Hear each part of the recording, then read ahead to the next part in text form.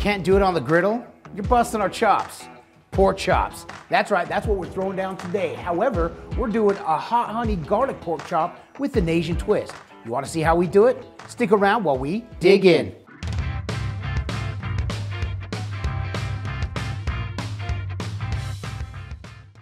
Hey, welcome back. I'm Adam. I'm Brad. We are the WALTWINS. If this is your first time here with us though, welcome.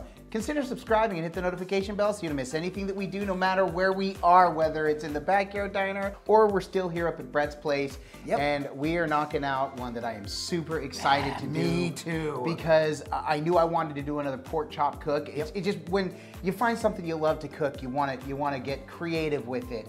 And as I was doing some research, one that came across my page that kept looking really good was a honey garlic pork chop. Unfortunately, pork is starting to raise in prices right now, so we were happy to still get a relatively good deal on this pork chop. This is a bone-in pork chop. Brett will get to the groceries in a second. Brett, why don't you get to the groceries and then we'll finish talking about it. How about that? Here we go. As you can see right here, well, up front and center, the star of the show, the pork chop. And for this sauce, we are going to be using low-sodium soy sauce. We've got garlic paste, honey, and sriracha. And then we're also gonna be steaming some broccoli on the sides. Oh, and by the way, we're gonna be cooking the chops with some usual suspects. We're gonna toss a little bit of that in the broccoli as well. Right. Also, not pictured is butter. Whenever we cook pork chops, I love to use butter. So we're not gonna cook the pork chops in the sauce. We're gonna use it as a glaze afterwards. So in fact, it's already in a pot, heated up, getting going on the Sierra Griddle right now.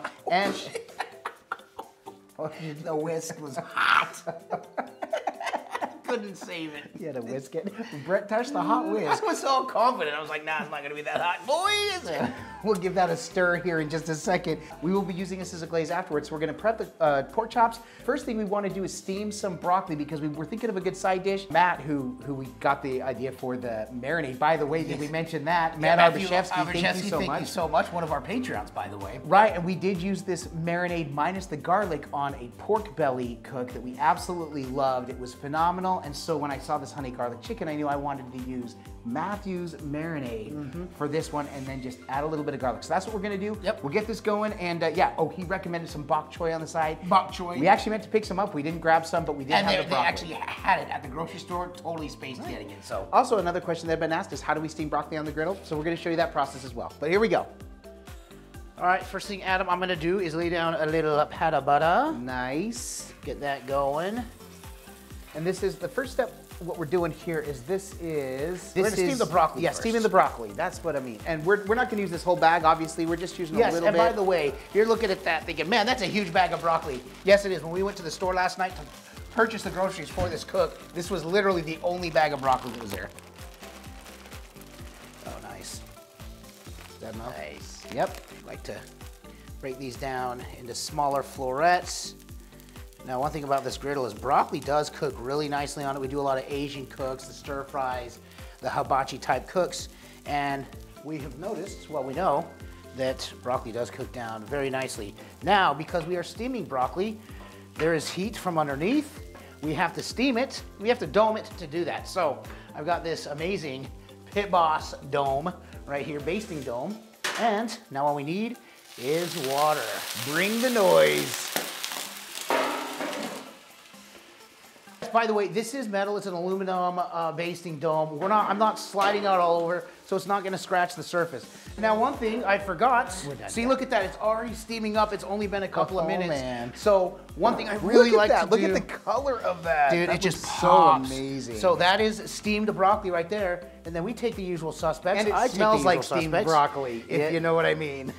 Yes. But it's good. It is. So we use the usual suspects. I do when I make steamed broccoli. It is so good. One other thing I'll do, but I don't have here today, is I'll actually use a little crushed red pepper. It's really good. So a little what? Crushed red pepper. Ooh, nice. Adds a little bit of heat, but not too much. So, yeah, Adam, this is just about done. I'm gonna steam it maybe another minute or two, and then we'll pull it. What do you think? Oh, yeah.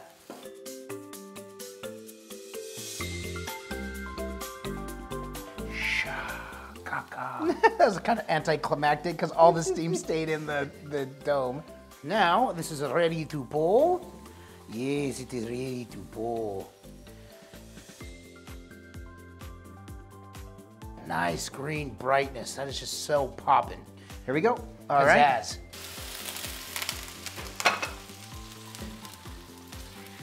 Now, because we just added cold water to this and we've cooked, this the griddle top has lost a little bit of temperature, so we're gonna wait just a minute and let it come up to temp, come back to temp before we throw the chops on. So now I'm going to lay just a little bit of oil down.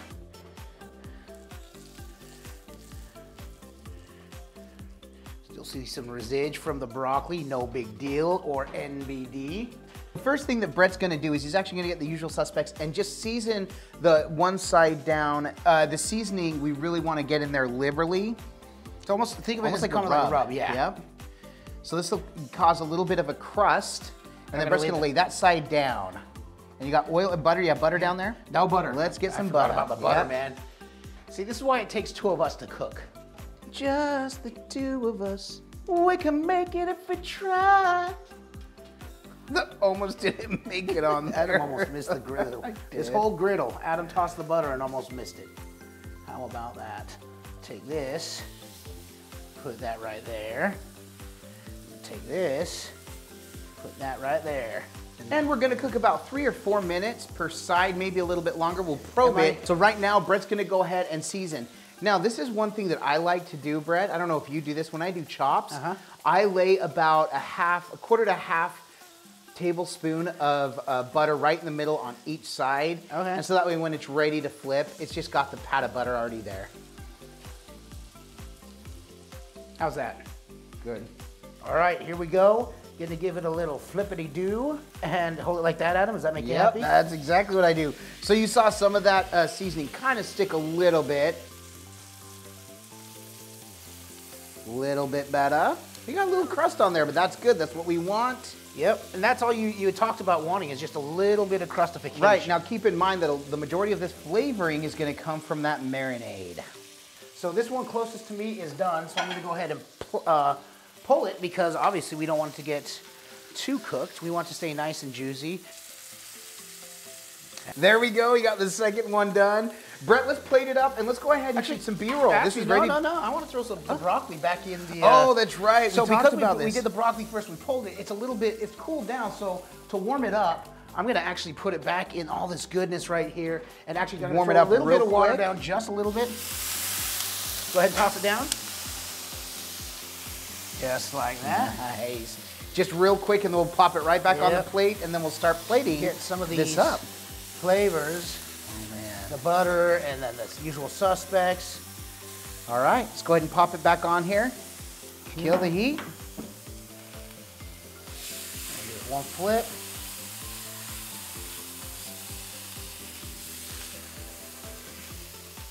All right, Brett, let's get ready for some B-roll. All right.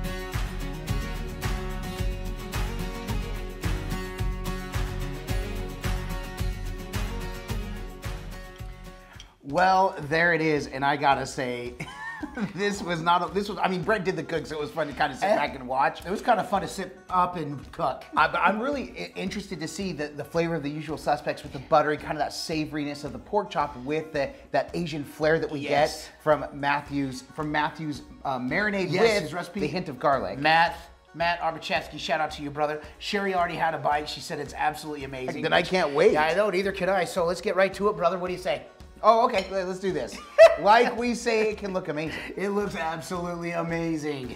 Like we say, it can smell amazing. Ew.